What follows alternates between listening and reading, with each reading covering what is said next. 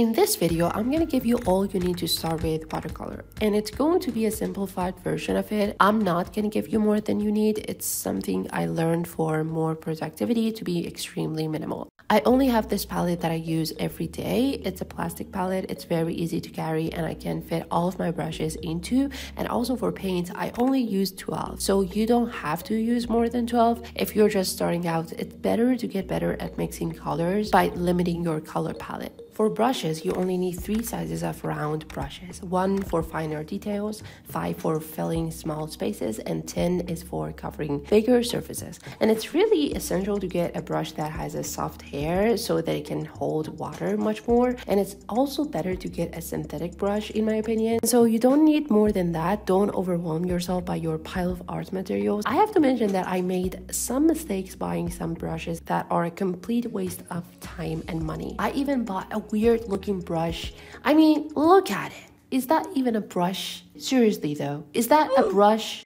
Anyways, for paper, I personally buy a big piece of paper and custom cut it into my preferred size. I cut some smaller and some bigger and use them for different paintings. So with paper, there are 3 factors that you need to pay attention to. One is the weight of it, GSM, which for beginners, I recommend that you get the GSM of somewhere around 250. Second is the cotton percentage. The more cotton it has, the better. But if you're only starting out, there's no need for you to get 100% cotton and put yourself in debt. Seriously, buy something cheap to practice first. Watercolor paper also has 3 categories: hot press, cold press, rough press.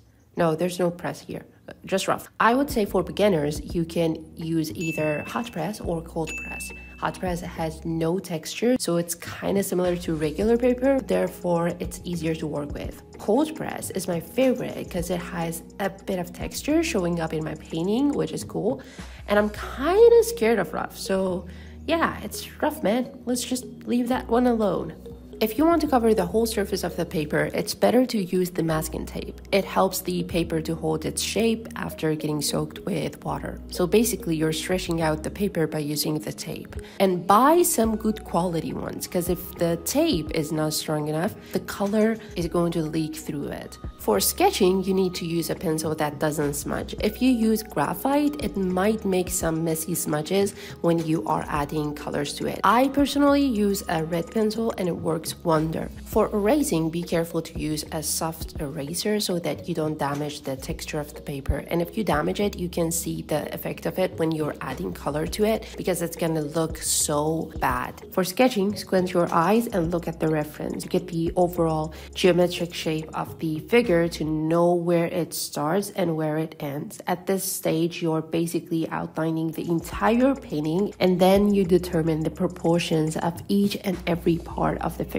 And slowly you can build your way up to the finer details, and also you don't have to get it all at once. You can leave some details out to add with colors later. Or you could also simply skip all these parts and directly use watercolor to do all these sketchings and coloring. But that is for extreme professionals, and I am not one of them. But maybe a few years from now, we'll see. So sketching is done. It's time to erase a little, and the reason is that you don't want those squiggly lines showing up after the painting is finished. When adding watercolor, you have to start with the first draft, like the sketch that we outlined at first. It's really an identical process. You must apply the base color and then go on to the details, but always keep in mind to start from the lighter tones, and then when you go more in details, you start to add darker and stronger colors to it. So be patient with it, because in the beginning you are basically seeing no results.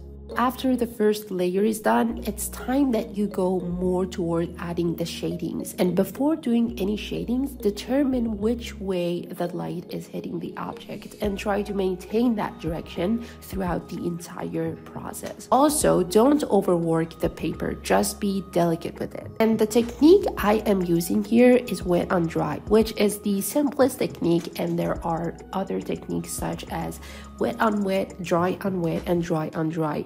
I don't know if that exists, but there are so many other techniques that I don't personally use, and I am 100% certain that you will only need the wet on dry for most of your paintings. But for bigger pieces, like let's say painting a landscape, you might need to use the wet on wet for painting the sky to give you a cohesive look. But if you're a beginner, don't worry about any of it. Just use the wet on dry technique, and when you get the hang of it, you will be able to pick up other techniques as well.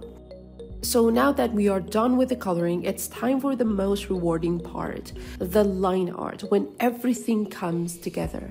For doing line art, keep in mind to always use the right amount of water, because if you use more water than needed, the lines are going to be larger and it will mess up the entire painting.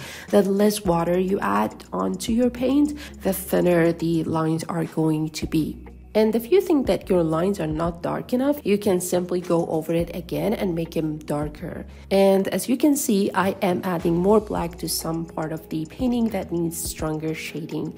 At this point, you can get so creative, and based on your taste, you can add more contrast to it. For highlights, I am using Posca markers, but you can also use any opaque markers or white gouache. And that is it. I think I have covered all the questions and problems with watercolor, but if you have any other questions, just drop it in the comment section below and I will make an updated tutorial to answer all of your questions. So subscribe for more art tutorials and I will hopefully see you in the next episode. Have a nice week.